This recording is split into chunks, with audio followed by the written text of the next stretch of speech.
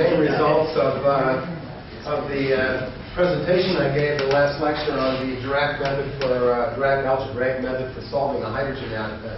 My mind is elsewhere this morning. The Dirac algebraic method for solving a harmonic oscillator. I think you're probably familiar with most of this. The essential ingredients are the creation and annihilation operators. There are matrix elements with respect to the energy eigenstates.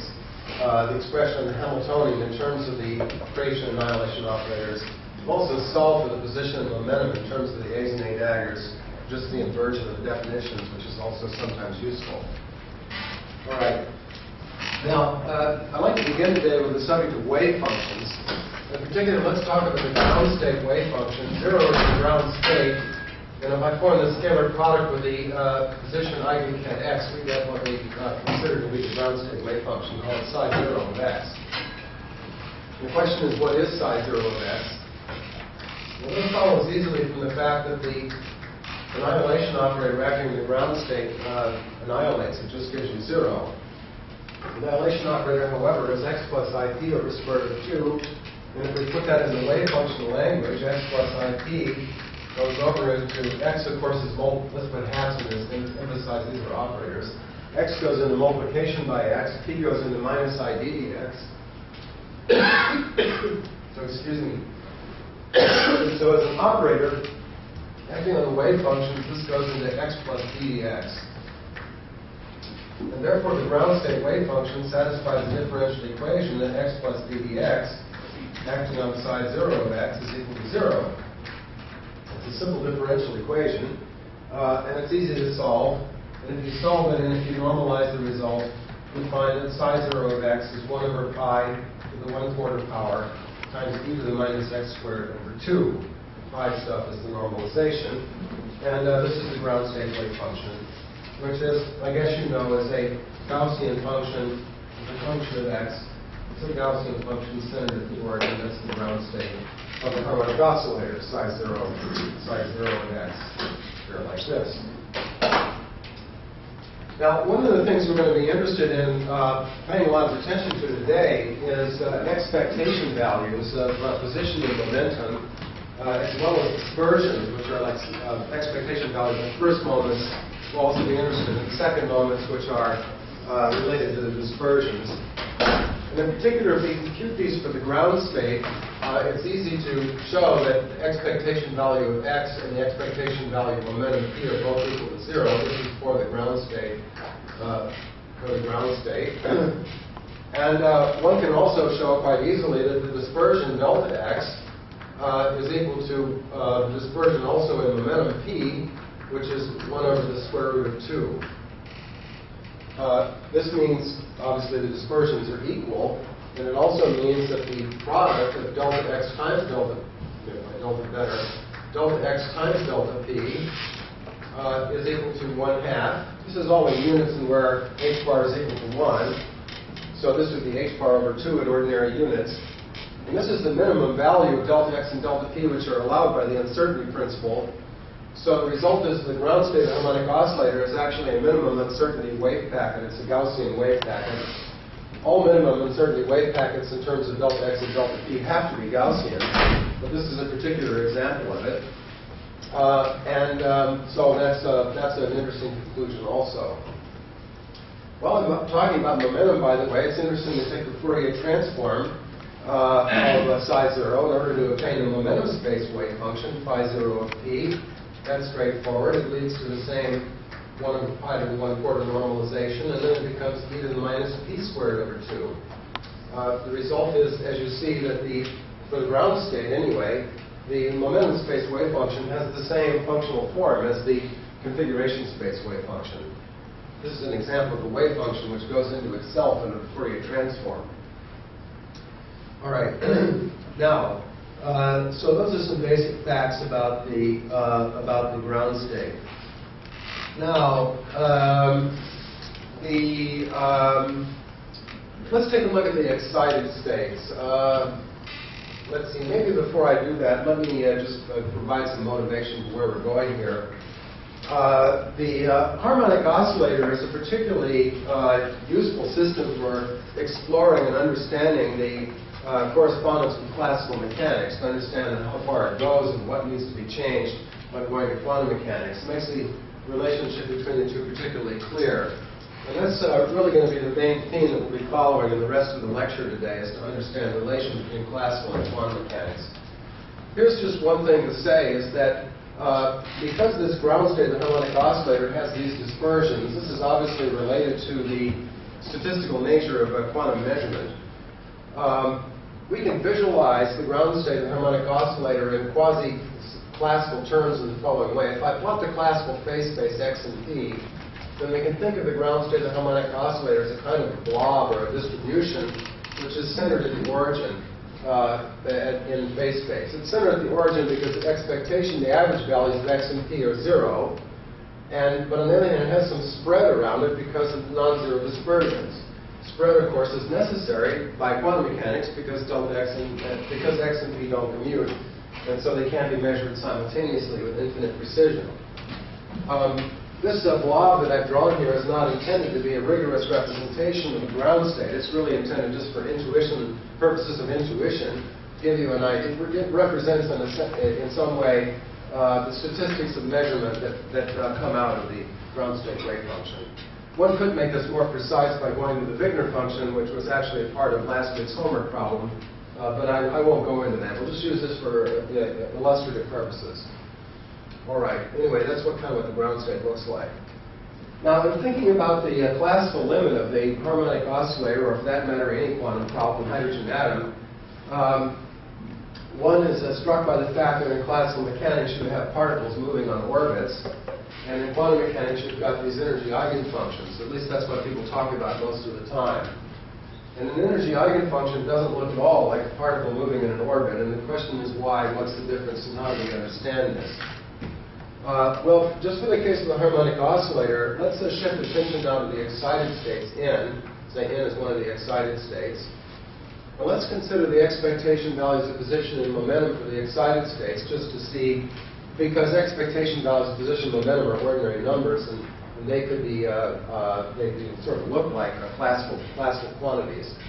So let's consider the expectation value of position, let's say, in an energy eigenstate. Now I'll put a hat on the x to emphasize that that's an operator. Similarly, we can do this for the momentum. Look at the average value of momentum in an energy eigenstate. By the way, my use of the hats here is that I tend to put hats on something to indicate that it's an operator when there's some danger of confusion between the operator and something else like an eigenvalue or a classical quantity. And I tend not to do it when there's no danger of confusion. That's the rule for the hats for the time being. Well, in any case, these expectation values are easy to work out. The easiest way to do it is to write it in terms of A's and A daggers. And if you do that, you'll find quite easily that both these expectation values are 0. So, as far as expectation values are concerned, an energy eigenstate doesn't look at all like a classical particle in an orbit. If you have a classical harmonic oscillator and you give it some definite energy, it's going to swing back and forth with an amplitude. So the question is, where is that classical time dependence in the quantum problem? It's not appearing here in energy eigenstates at all. In fact, energy eigenstates in quantum mechanics are what they call stationary states. That means the probability density in configuration space is independent of time. And so any expectation value you take of any operator is going to be independent of time in an energy eigenstate. Therefore, there is no time evolution at all. In particular, it stays 0 for all time. So it's disappointing if you're trying to make a connection with a classical orbit. Now, how can we understand this from an intuitive standpoint? Here's one way to do this. Let's go back to the classical problem. Here's a classical phase space like this. The orbit of the classical harmonic oscillator in phase space is a circle, like so. And let's say we've got some initial condition, call it x0, p0, which lies on this circle. Then the motion is a clockwise motion around the circle. This is classical motion. It's a clockwise motion around the circle. Let's suppose at a later time we've got x of t and p of t, another point in the circle. And then there's an angle in between, and that angle is actually equal to the time. Or if you want to restore ordinary units, then the time that's replaced by omega t is basically the phase angle of the harmonic oscillator. Roughly speaking, this looks like the hands of a clock. It even goes in the right direction, clockwise. All right. Now, So what this suggests is, okay, so the question is, why do we have expectation values of 0 for the energy eigenstate? Here's an intuitive way of understanding it. It's related to the time-energy uncertainty relation, which says that product of delta T delta E is equal to or greater than or equal to h bar over 2. This looks just like the delta X delta P uncertainty relation for position momentum. We haven't really talked about time-energy uncertainty relations yet, but we did talk about delta X and delta P. And in fact, the mathematics of deriving this is quite similar to what you use for the delta X delta P uncertainty relations. But the physical interpretation is different because T is not an operator, whereas X and P are. At least in the non-relativistic theory, that's how it is. And so the interpretation of this uncertainty relation actually depends on context, and it varies from one application to another. But in the present application, it means the following, is that if we have an energy eigenstate, then delta E is equal to 0 because in an energy eigenstate, the energy is exactly known. And in some sense, that means that delta T must be infinity. The sense in which that's true is that the idea is that instead of having something that's localized on a classical orbit in which you could tell the time if you thought of that as being 20 plus 2 o'clock, it's like, in order to make let me put it this way, to make a measurement of energy, precise measurement of energy so the energy is known exactly, the measurement process must extend over an infinite amount of time. That's another way of saying it. So if we look at the classical orbit, and we try to measure it over an infinite amount of time and blur our time clock, what happens is this particle gets smeared out over the entire orbit in a uniform manner. And if we do that, then even the classical average values of X and P are 0 because it averages to 0 over this oscillation. And that, in some sense, is the reason why we have these expectation values. And what it shows is that if we want to get some quantum object that looks like the classical motion, we can't use energy eigenstates. We've got to use a linear combination of energy eigenstates. Then those different terms in the expansion will have different time evolutions, and we'll get a non-trivial time evolution for the quantum state. So in particular, let's think about putting a minimum uncertainty wave packet, let's say, at some different position in phase space, some different expectation value besides 0 and 0, different from what we have for the ground state of the harmonic oscillator. All right, that's kind of an introduction to where I want to go for the rest of the lecture. I'm sorry I have to cover this up now, but that's the motivation. So now this takes me to the next topic that I want to tell you about, which is coherent states. First of all, a definition of a coherent state. In the context of mechanical oscillators, like we're talking about now, a coherent state is a wave function which is, first of all, satisfies the fact that the dispersions of both position and momentum are equal and are equal to 1 over the square root of 2. And this means, in particular, that these are minimum uncertainty wave packets. This would be h bar over 2 if I restored ordinary units, but for simplicity, I'm going to get rid of the units by the physical constants by choice of units. It was I mentioned earlier, so it's called 1/2. All right, so coherent states are all minimum uncertainty wave packets, also, as far as the expectation value, position, and momentum are concerned, these are allowed to be anything. So in effect, the expectation values of X and P are parameters of the coherent state. And you can see in particular that the ground state of the harmonic oscillator is an example of a coherent state. It's one in which these expectation values are 0 and 0. And what we'd like to do then is to take this, in effect, take this ground state of the harmonic oscillator and thinking of it in phase space like this, we'd like to move it to other places in phase space to change these expectation values. Now, a nice way of doing that is to use translation operators. The translation operators that we introduced before are up at the top of the board. Excuse me for covering things again. But let me draw your attention to them. These are the translation operators that, as we defined them previously. The first line here is the definition of the translation operator. This is in one dimension, and the A here is the displacement for the translation. Don't confuse it with the annihilation operator. I'm sorry, it's the same symbol. The second line gives the effect of the translation operator of wave functions. And the third line gives the expression of the translation operator in terms of its generator, which is the momentum. I'm putting a hat here to indicate that's the momentum operator. The A here is an ordinary number, or a C number, as Dirac would say. Multiplying P, it's really the displacement. Anyway, these are things we covered before. All right. Now, first question I'd like to address is how does the translation operator affect expectation values? So let's suppose we've got a state psi, and this has an expectation value I'll call x0, which is just psi sandwiched around x hat. And let's define a new state, call it psi prime, which is the translation operator T of A acting on psi. Now let's consider the expectation value of position operator with respect to the prime state. How does that change compared to the expectation value of the unprime state? Well, you can easily see by just substituting in here the definition of psi prime. This is the same thing as psi times T of A dagger times x hat times T of A times psi, like this. And so working out the answer is going to involve working out this conjugation relation of the position operator by means of the translation operator. So let's make a place over here where we're going to write the answer. T of A dagger, x hat T of A is equal to, and we'll fill this in just a moment. The easiest way to work out this conjugation relation is just use this second line here for what translation operators do for wave functions. Let me sketch it for you. You have a wave function psi of x, so we want to apply translation operator first, then multiplication by x, and then the inverse translation. So first of all, if I apply T of A to this goes over to psi of x minus A.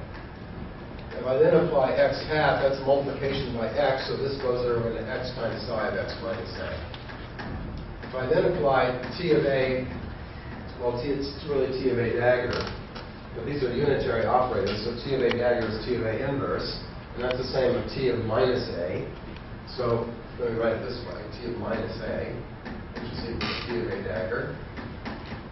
So here I use this middle rule here, except I change the sign of A, so it's x side of x plus A.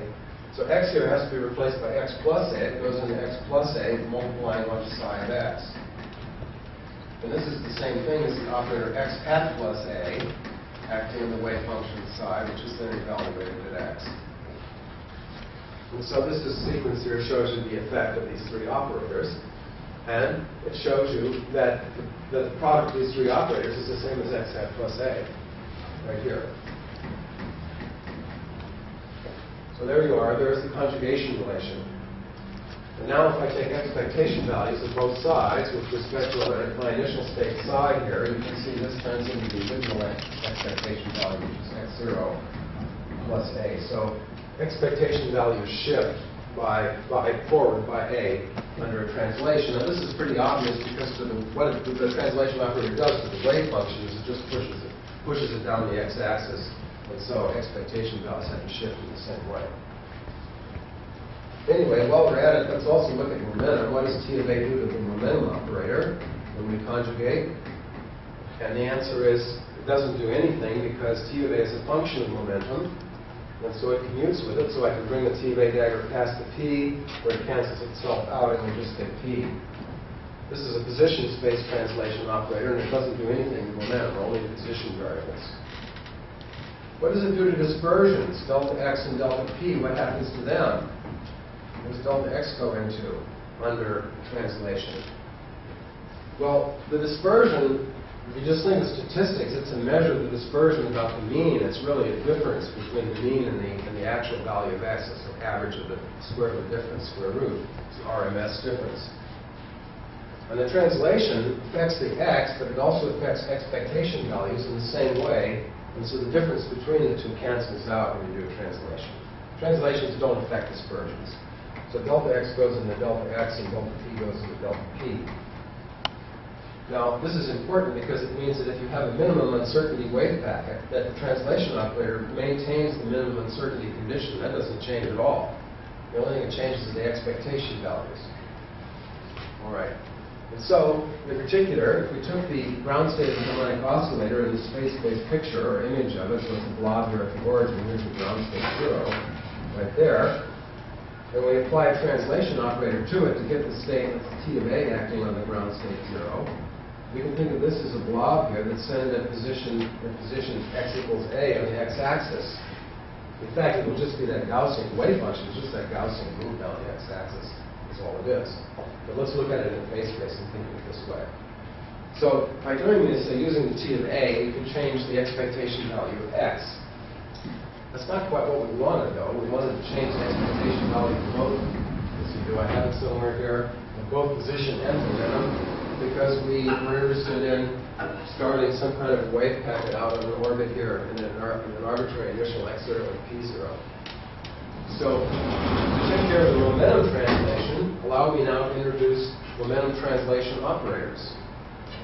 I think I can erase this part here to make this new table right next to the first one. Allow me to define, this is just a definition, I'll call it S of V. I use S just to make it a different letter from T, but this is a translation operator momentum. And this is defined, this is the definition of it, it's e to the plus I V times x hat. V here is just a number, and it's going to be the momentum displacement, and the x hat is the operator.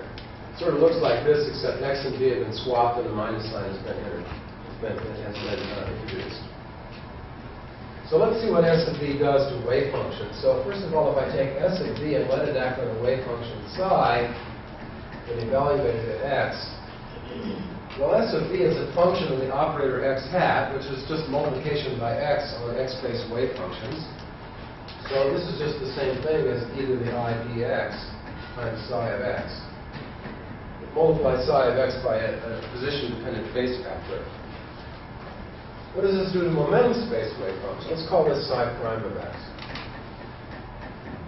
What does it do to momentum space wave functions? Let's write phi prime of p to be the momentum space wave function corresponding to psi prime of x. Well, that's the Fourier transform. It's integral dx over square root of 2 pi h bar. And then it's e to the minus I px. H bar is 1 here, so it's just 2 pi. Make that more clear here. Square root of 2 pi there. E to the minus I px. And then we need to multiply by psi prime of x, which is in the line above here. But I'll write e to the I dx times psi of x in place of psi prime of x, like this. Now you can see that this is the same as the Fourier transform of psi of x, except the parameter p has been replaced by p minus b.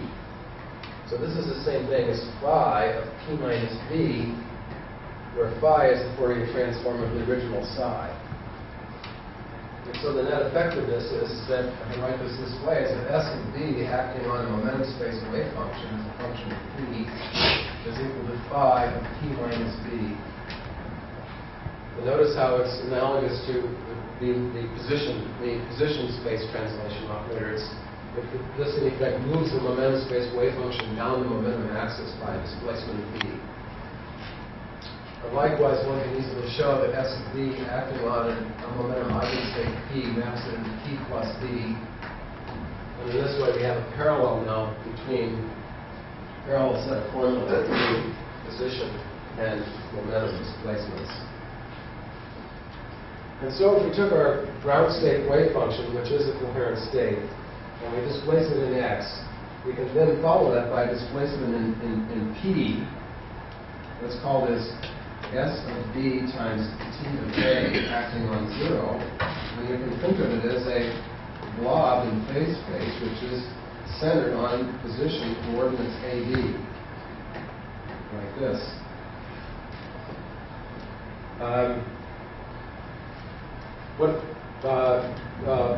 Before I say more about this, let me go back to the question of expectation values, which I covered for the translation operators T of A over this panel.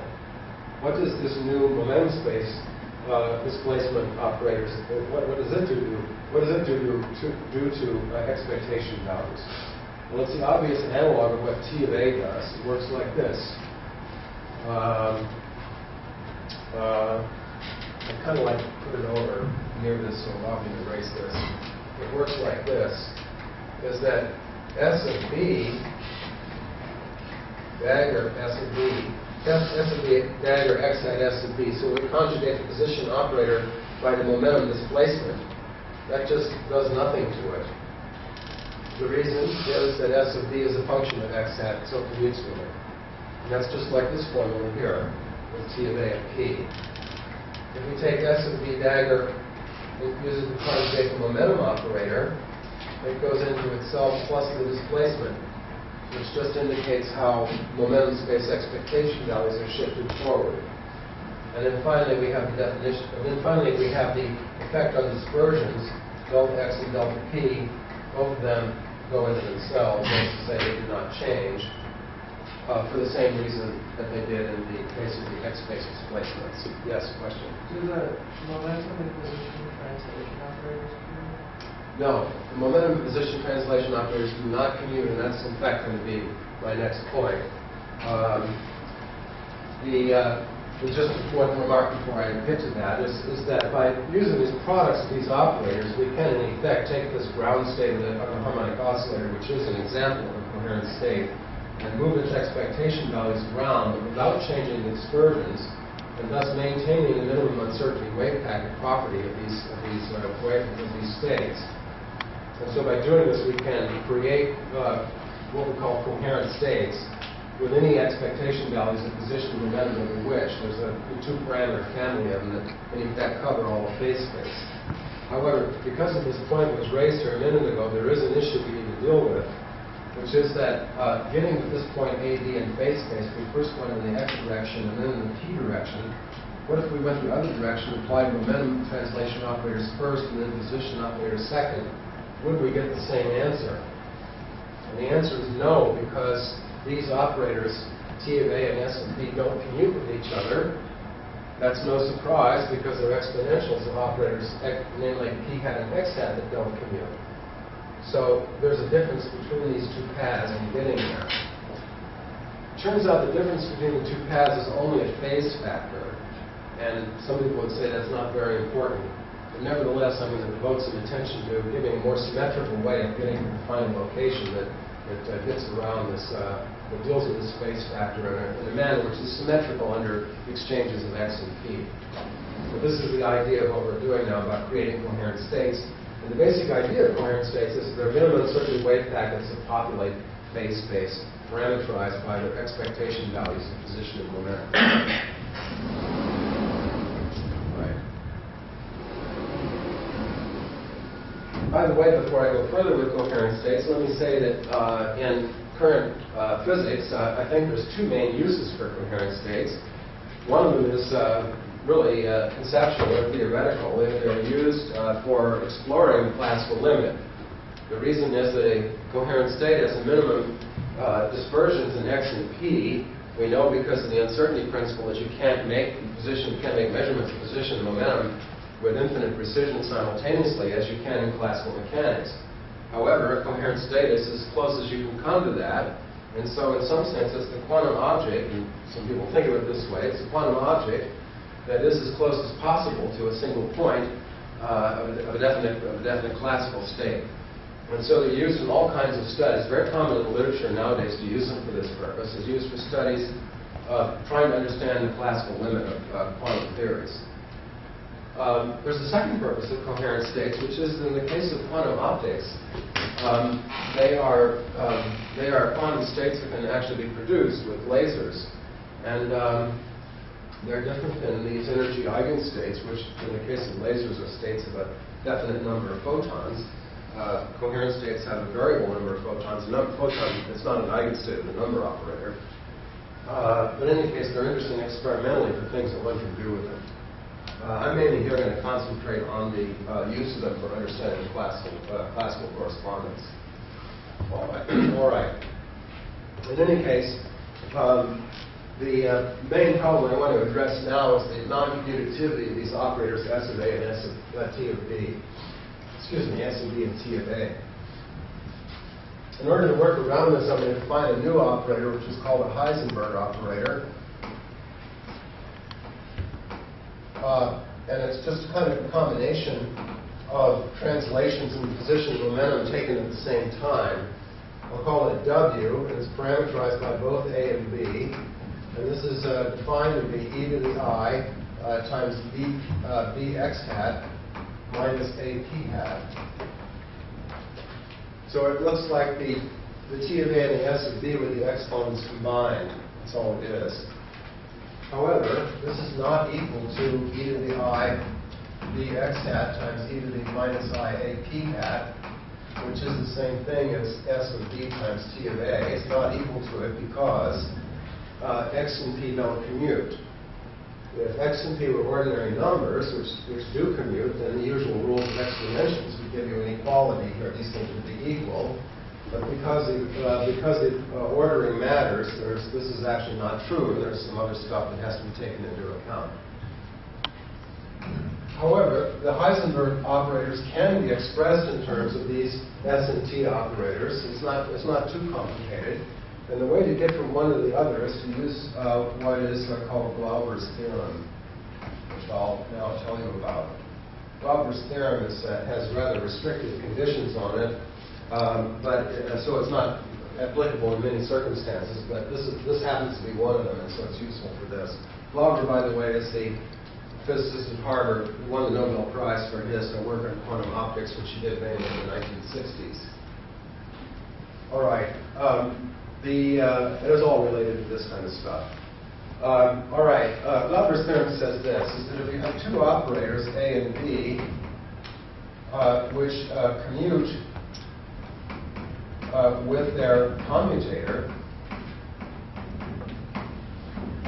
then there's a nice identity that says that e to the A times e to the B is equal to e to the A plus B. That's all you'd have if they commuted. But then there's an extra term, which is 1/2 the commutator of A with B.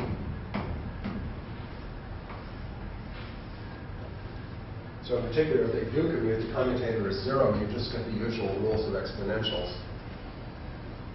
Let me go over here to prove this. I'll give you the proof. Let's define, this proof will follow what we did in the first homework problem, one of the first homework problems, first homework set. Let's define an operator that depends on a parameter lambda, which is equal to e to the lambda a times e to the lambda b.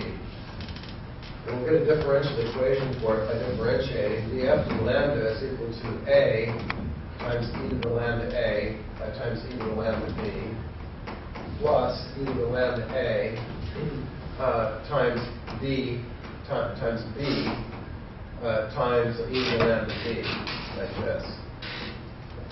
By the way, let's note that f of 0 is equal to the identity operator. It's kind of an initial condition for this differential equation we're going to get.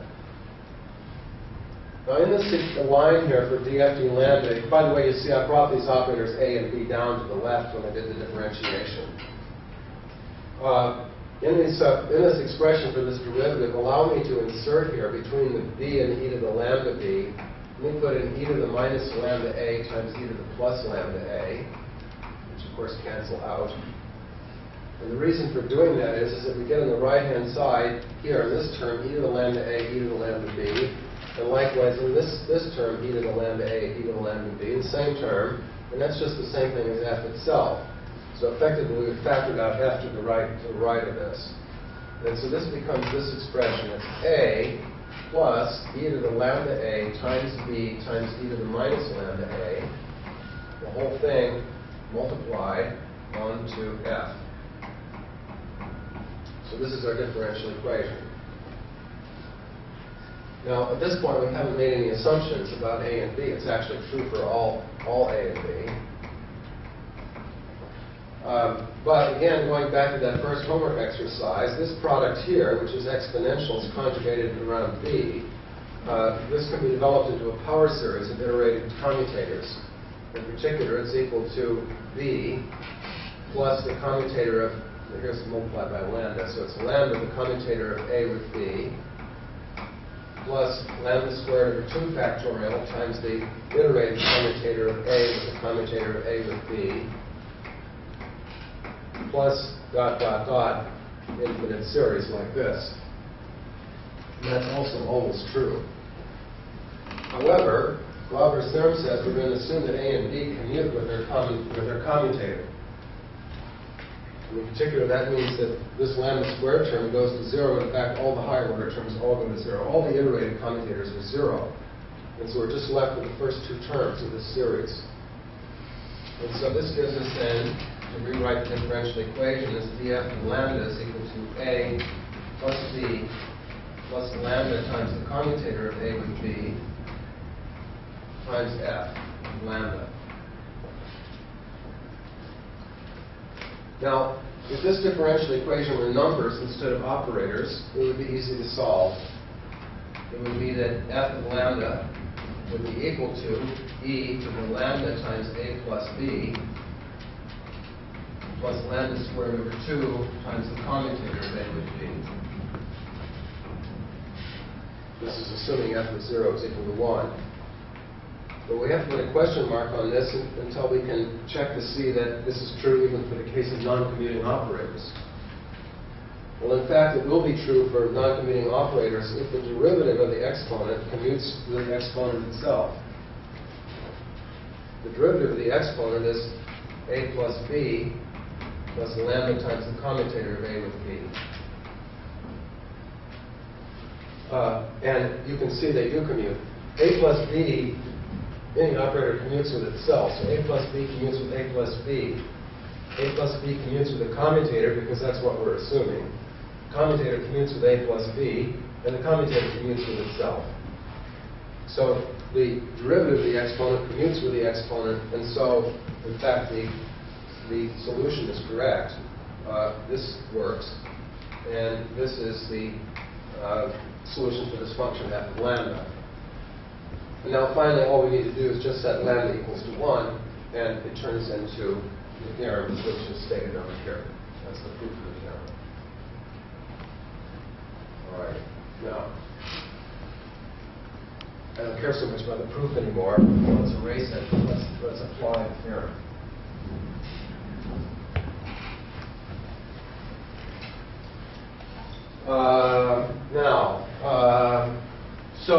Let's do this. Let's let A be equal to IB x hat, and let's let B be equal to minus IA p hat, using these products of these displacements in momentum and position. Then the commutator of A with B is equal to I times minus I is 1, lowercase a times lowercase b I'll write down. What's left is the commutator of x hat with p hat. But that's equal to I, since h bar is 1 here, so this just becomes IAB. The commutator of these two operators is a constant. It's a C number. And C numbers commute with everything, so in particular they commute with A and B. And so the conditions of Glauber's theorem are met. And the result is that this operator, e to the IB x hat times e to the minus IA p hat, is equal to e to the I b x hat minus a p hat combined together in the exponent plus I a b over 2. What's the result of the product with a momentum times a position displacement? You see it's a Heisenberg operator in the first term, defined up here, and then a correction term, which is a phase factor. In fact, since this is a phase factor, it commutes with everything, and I can just put it as e to the I as a separate phase factor here, and even bring it back over to the other side. And if we do this, then we get this result, is that the Heisenberg operator WAB is equal to S of B times T of A. We'll leave it the phase factor first. A to the minus IAB over 2 times S of B times T of A. And so this then allows us to express the Heisenberg operator in terms of position, momentum, displacements. All right. Now, having done that, let's now define a general coherent state,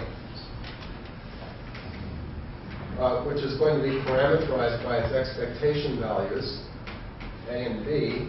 These are expectation values of position and momentum. This will be defined as the Heisenberg operator W of AB acting on the ground state. And if we work out the wave function of this, let's call it psi AB of x, which is equal to the scalar product of x with the state AB, like this. It's straightforward to work this out by just applying position and momentum translations. You'll find that this is the same normalization 1 over pi to the 1/4, e to the minus x minus a squared over 2. That's the x shift, did that. Then you get plus I dx, that's the momentum shift, and then minus IAB over 2, which is this extra phase factor here. And so this then is the wave function of a coherent state minimum uncertainty wave packet with given expectation values of x and p. Think of it as a blob in phase space. And by using the Heisenberg operators, it's symmetrically treated in position and momentum. That's where this extra phase came from. All right.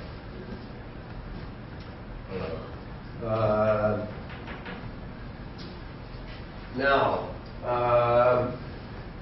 to go back to our original problem then, which will still be here back on this board, what we'd like to do to understand the classical limit is to take an initial condition for the quantum harmonic oscillator, which is a coherent state centered at some position x0 and p0. I've been calling this A and B, but now I'll call it x0 and p0 because we'll think of it as an initial point on a classical orbit, like this in the classical phase space. And we'd like to do the time evolution in quantum mechanics. Maybe before I do that, let me say something about the time evolution in classical mechanics. Well, I already showed you what it is. It's just a rotation by an angle. But there's a convenient way of expressing this that I'd like to tell you about. That is to introduce complex coordinates in the classical phase space. Let's introduce a coordinate I'll call z, which is defined to be x plus ip over the square root of 2. So z is a complex number. And except for the square root of 2, this is really identifying the phase plane, the xp plane, with a complex plane. So it's the real and imaginary parts of z. Square root of 2 is just convenience here. You might notice, however, that this is a classical definition now, so the x's and p's are extraordinary numbers here. But you may notice that this is a classical formula, which is exactly the same as the definition of the annihilation operator in quantum mechanics. So the z is a classical analog of the annihilation operator. Likewise, let's introduce the complex conjugate of z, which is equal to x minus ip over the square root of 2. I'll denote the complex conjugate with a bar here. So that's like the A dagger. All right. Now, if we do this, then this x0, p0 can be translated into a complex initial condition, call it z0. And this x of t and p of t can be translated into a complex final position called z of t. And it's easy to see what the solution of the classical equations is. It's that z of t is equal to, it's just the phase factor, which is e to the minus it multiplying onto z of 0. In complex variables, the time evolution becomes really simple. By the way, I might mention that this is a classical analog of the solution of the Heisenberg equations in motion and quantum mechanics for the annihilation operator. If you solve those, what you find is that A of t is equal to e to the minus it times a of 0. This is in the Heisenberg picture. They're exactly the same formulas. No wonder the equations are exactly the same too, except for a reinterpretation of the symbols. All right. Anyway, this is a useful way of talking about the classical solution in terms of these complex, coordinates. Now, if I may go back to the where do I have it? These Heisenberg operators. Are they here? Allow me to make some further slight changes of notation. This is really pretty simple. Let's first of all, let's take A and replace it by x0 and B and replace it by p0 because we're going to be thinking about these displacements as moving us to some initial condition. And then we've got a Heisenberg operator which is parameterized by x0 and p0. And just as by way of notation, let's also write this as w of z0, where z0 is the complex coordinate x0 plus ip0 over the square root of 2. Just a different way of parameterizing the same operator. And similarly, as far as the coherent state itself is concerned, which I called AB over here, let's call x0, p0 is w of x0, p0 applied to the ground state 0. And And let's also just define this to be Z0 for short. Again, parameterizing the coherent state also by the same complex coordinate in the phase space. So let's do that. Now then, here then is the problem that we'd like to solve. As we like to say, suppose the psi initial time 0 is equal to this initial coherent state. The problem is, what is the psi at a later time t equal to? This is an initial value problem for the Schrödinger equation under the harmonic oscillator evolution. By the way, according to the Ehrenfest relations, which we went through before, the expectation values follow the classical motion. They do because the Hamiltonian is a quadratic function, the potential is a quadratic function. And so in particular, we know that whatever this solution is, the expectation values of x and p will follow this same classical orbit here. However, that still leaves open the question about whether the initial coherent state remains a coherent state. Does it remain a minimum uncertainty wave packet? Actually, the dispersions only involves the second moment. What we'd really like to do is to solve the Schrödinger equation and get the whole solution of the quantum problem. So it's actually more than just looking at expectation values. But at least we know something already about the solution from the from the Ehrenfest relations. All right, so anyway, to go back then, this is going to be the problem we'd like to address. So the answer, of course, is that psi of t is the unitary time evolution operator u of t acting on this initial coherent state z0. And this, of course, is the Hamiltonian e to the minus ith, really h hat, if I'm making an operator, acting on z0. The strategy I'm going to use for solving this problem is to decompose the initial coherent state at location z0 into a linear combination of harmonic oscillator eigenstates. And then we'll evolve that forward in time by the usual method of basically normal modes of time. So the first task is to take the initial coherent state and to decompose it into energy eigenstates. So here's what we've got. We've got z0 then is equal to the same thing as x0 p0, which is the same thing as w of x0 p0 acting on the ground state, which is the same thing as e to the I p0 x hat minus x0 p hat applied to the ground state. That's the Heisenberg operator. Now, allow me to do this. Let's go from the x0 and p0 are c numbers, ordinary numbers, and the x hat and p hat are operators. Let's express these in terms of their corresponding complexified versions. So the x hat is equal to a plus a dagger over the square root of 2.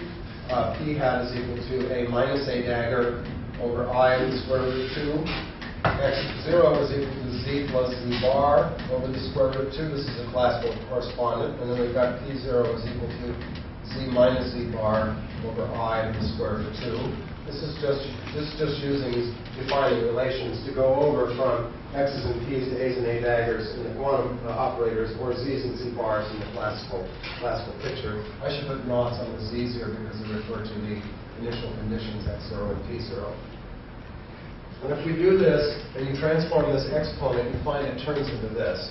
It turns into e to the power of z0 times a dagger minus z0 bar times a applied to the ground state. It's just algebra to transform that exponent in these equations, and if you do, it turns into this.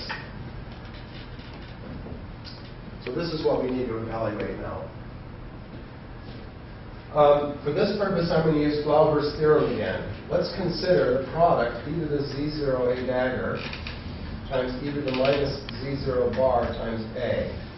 And let's let our first operator a be z0 a dagger, capital A, z0 times annihilation operator a dagger. Capital D is equal to minus z0 bar times annihilation operator a. This is